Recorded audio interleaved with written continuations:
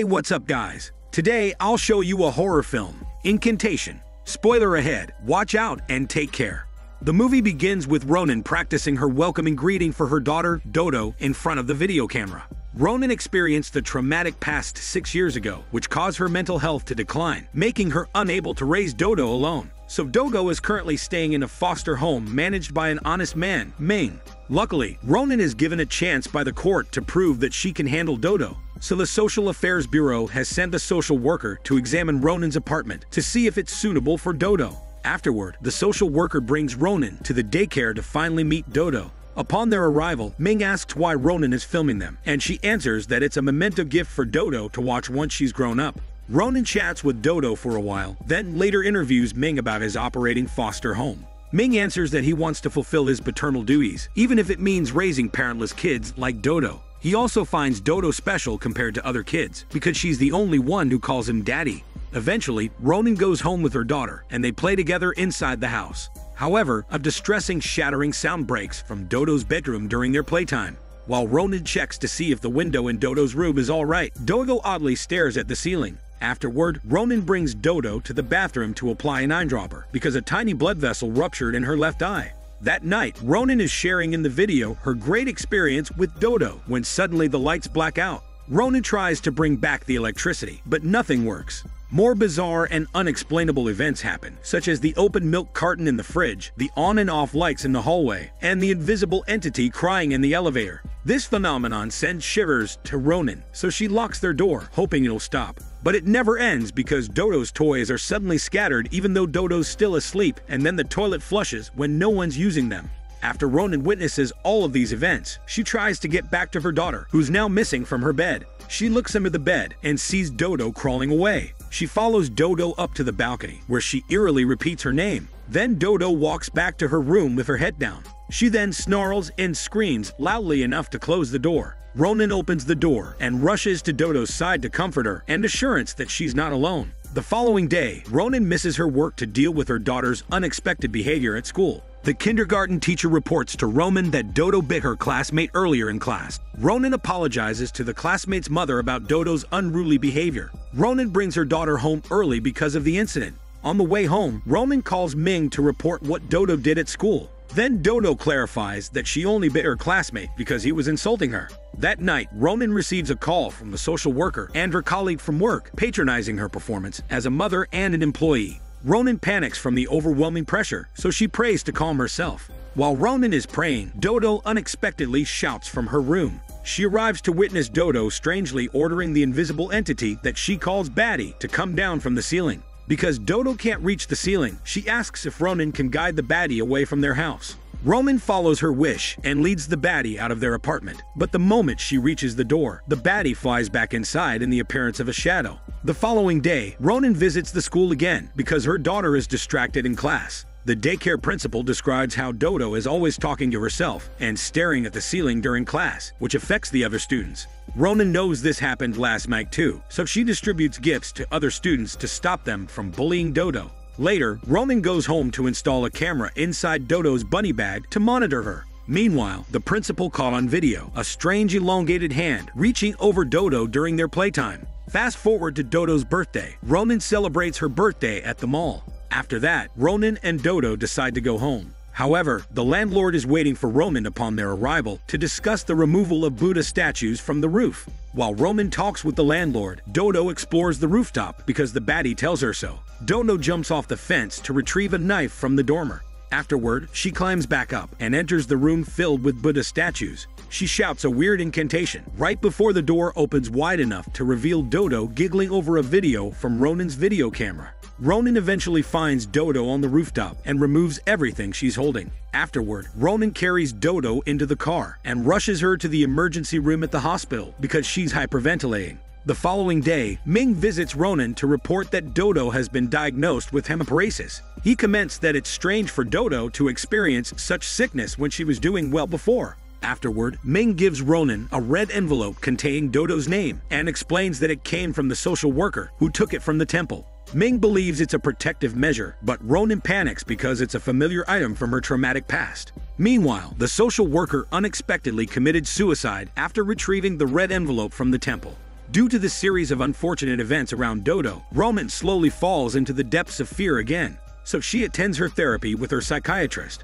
However, the psychiatrist's therapy doesn't help her at all, because the misfortunes happening in their lives are the consequences of the sin that she has committed in the past. Since Dodo's health is becoming worse under Ronan's care, the court revokes Ronan's custody rights over Dodo. However, Ronan doesn't want to comply with their decision, so she impulsively breaks Dodo out of the hospital and shortly stops over at their apartment to gather their belongings. The police and social workers know that Dodo is missing, so they first search the perimeter around Ronan's apartment. During the search, Ming recognizes Ronan's parked car in the vicinity and finds Dodo hiding inside. He tries to convince Dodo to come with him, but after seeing Ronan approaching her car, he hesitates whether to report her or not. The thing is, Ming understands Ronan's reason for not returning Dodo because he knows what it's like to be separated from their child. So Ming follows his heart, allows Ronan to enter the car, and they drive away past the cops. Afterward, they travel to the place where everything begins. It's revealed that 6 years ago, there was a forbidden tunnel built in a remote village located in the mountains.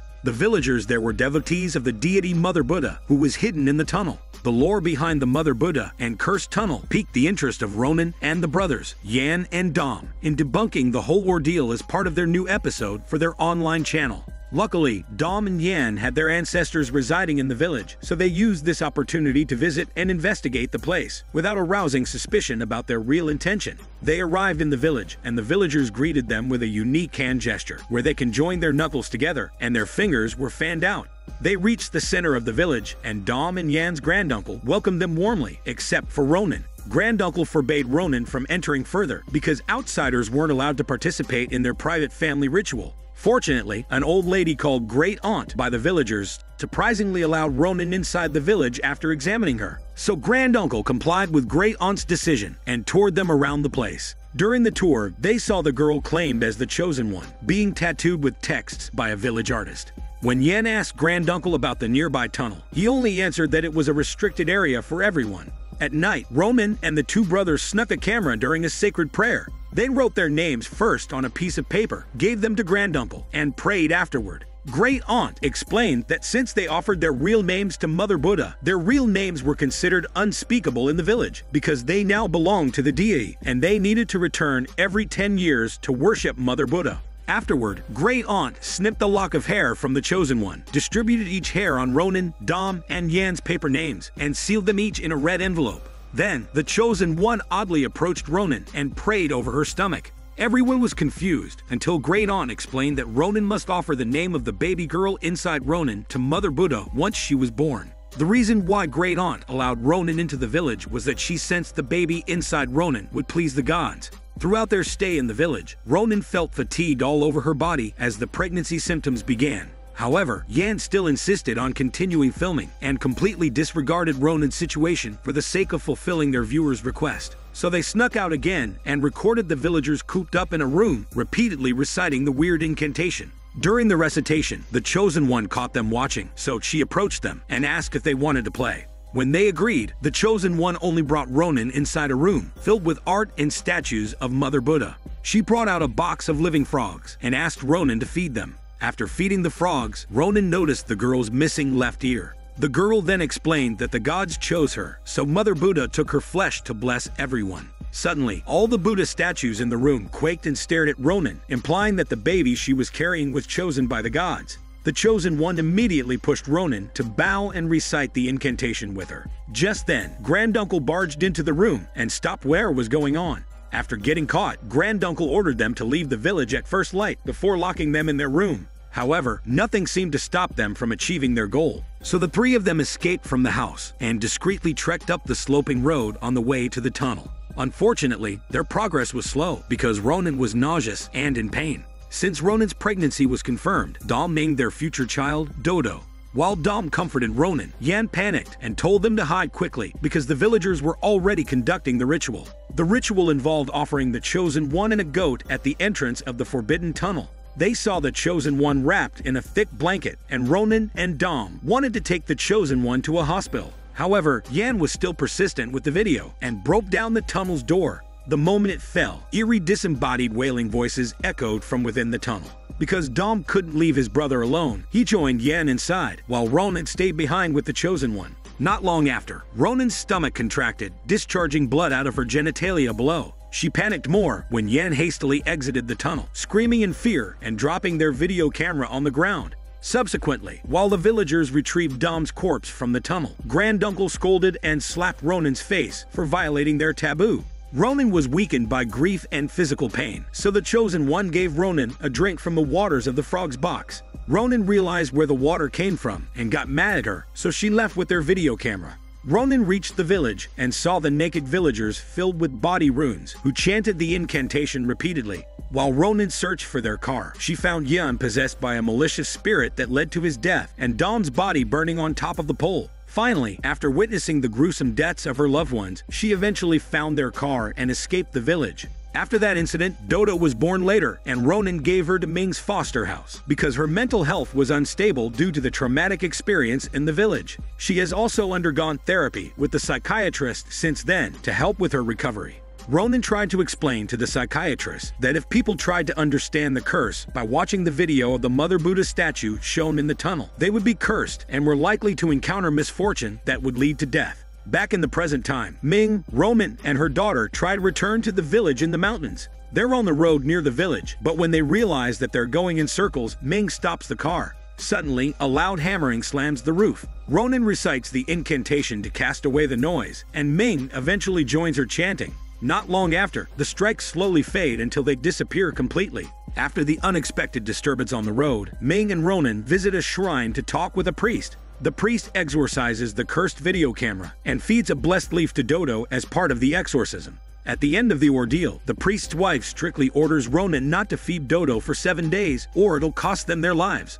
Ronan tries to uplift Dodo's spirit, but the pain she feels becomes unbearable. Throughout the days of the week, Dodo experiences profuse sweating, atrophying legs, and marks on the body. She tries to ask for help from a doctor, but it means she needs to feed Dodo, which is against the priest's order. So Ronan administers a drip to Dodo instead, as a replacement for food. However, the drip strangely changes into a dirty liquid, making it unsafe for Dodo to use further. Ronan has no choice but to feed her daughter a sweet piece of pineapple. Meanwhile, Ming borrows the video camera to see what happened in Ronan's past and studies the lore behind Mother Buddha and the video camera's footage. On the first day, he experiences a severe headache after trying to fix the destroyed footage. He notices it always fails from restoration every time it progresses to the part where it shows the insides of the tunnel. On the second day, his tooth falls out after comparing the Bafanchen hand gesture in Tantric Buddhism, which symbolizes collect blessing, to the mountain villagers' hand gesture that means to spread. Ming suffers nosebleeds on the third day after discovering that the texts and insignia may be from the Brahmic script used in recording Buddhist scriptures in ancient India. He researches further and discovers the only remaining Tantric Buddhist virgin monk is in the southern province of China, who can translate ancient Buddhist scriptures. On the fourth day, Ming travels to China and finds the Virgin Monk's temple for translation. After the tedious journey of finding the truth, Ming finally ends his research, but he looks ill. He sends Ronan the clip of the Virgin Monk translating the weird incantation, but he keeps the restored video tunnel to himself. Then he apologizes to Ronan for reporting her alleged inadequacy as a parent to the Social Affairs Bureau, simply because he didn't trust her in the past. Ming knows the cost of studying the video. He ends up getting possessed and slams his head repeatedly till his death. Meanwhile, Ronan receives spammed text messages from Ming containing the tunnel video. However, she gets distracted by Dodo, who's groaning from pain over the open wounds in her body. This is the consequence of breaking the agreement with the priest's warning, since she fed her with food. So Ronan forces Dodo to vomit the pineapple, and among her puke is a caterpillar eating the untouched leaf. Ronan brings her daughter back to the temple, but it's too late because the priest is dead and the wife is possessed. The possessed wife tells Dodo that she's cursed because Ronan failed to submit her name to the gods on the day Dodo received her name. The possessed wife shreds her skin off and transforms into a monster who attempts to attack Ronan, but Ronan deflects her strike on time, evading its deathly slashes. Meanwhile, Dodo disappears from the wheelchair, and Ronan sees her floating for a second and quickly drops back down. Ronan then calls an ambulance for Dodo, where they bring her to the ER. Alone in the house, Ronan breaks the fourth wall and speaks with the viewers. She recites the weird incantation and permits the viewers who are watching her to join in the chanting and to memorize the shown insignia. Then Ronan simplifies the meaning of the weird incantation according to the Virgin Monk. It turns out, the incantation originated from religion that worshipped the malicious Dahai Mother Buddha, who spread across Southeast Asia to the said mountain village. These devotees inherited bad karma from generation to generation, so they chant the incantation to receive the blessing. Therefore, the more people chant, the more blessings accumulate. These collected blessings protect anyone who chants the incantation. Later, Ronan learns from the doctor that Dodo's situation has gotten worse. That night, Dodo surprisingly evades the nurses and follows an invisible entity outside the building. The invisible entity leads Dodo to the unconscious Chosen One from 6 years ago, lying on the side of the road. The Chosen One's discovery is broadcast on the news, and Dodo is rushed back into the hospital. The following day, Ronan dismembers the unconscious Chosen One's right ear. Then, she finally reveals the restored tunnel video. The video showed Dom and Yen inside the tunnel, revealing a massive maze. At each turn were Buddha statues, broken enchanted mirrors, mutilated body parts, and locks of hair on each altar. Then they saw Mother Buddha was covered with a cloth in the heart of the maze. Its hand formation shows the hand gesture that the villagers imitated. Unfortunately, Dom looked behind the covers, and that led to his demise. He got possessed and acted violently in the rest of the footage. Meanwhile, the tunnel echoed disembodied voices, and strange arms stuck out of the walls that attacked Dom. Yan tried to save his brother, but Dom was already gone after looking at Mother Buddha's face. Dom turned to Yan, revealing his bleeding, unrecognizable face, and attacked Yan. However, Yan managed to escape from the tunnel, and the rest is history. Back in the present time, while Dodo is still in the hospital, Ronan returns all of Dodo's belongings to the foster home. She finally decides to comply with the court's decision because she knows how dangerous things have become. Afterward, she returns to the village, hoping to put an end to all this. She enters the forbidden tunnel with written runes all over her body. She destroys everything inside, except Mother Buddha's statue and altar. The movie ends with Ronan offering the mutilated ear from the chosen girl and chanting the incantation in front of Mother Buddha's statue. Before offering herself, Ronan confesses to the viewers that she lied about the weird incantation's purpose. According to the Virgin Monk's explanation, the incantation originated from a local Chinese dialect, translating to misfortune and blessing depend on one another, and death and life lie in the name. It turns out, if the viewers recite their name and the incantation together, they naively accept to carry Mother Buddha's curse rather than getting its blessing. Meanwhile, the insignia is a spell for diffusing the curse on strangers, so when the viewers memorize it, it means the curse is passed on. The purpose of the incantation is to dilute the curse, so the burden caused by the curse will become lighter. Ronan thinks this is the only way to make her cursed daughter live again, so she asks the viewer one last time to submit their name and recite the weird incantation with her. Afterward, Ronan offers herself to the deity and allows it to possess her. She then slams her head on the table while blindfolded. In the end, she reveals Mother Buddha's face, the root cause of the curse, implying that Mother Buddha has possessed her. Since this memento accumulated a lot of viewers, Dodo is healthy once again because the burden of her curse has been distributed to the viewers. This Daniel CC Movie Channel. Stay safe and enjoy your day.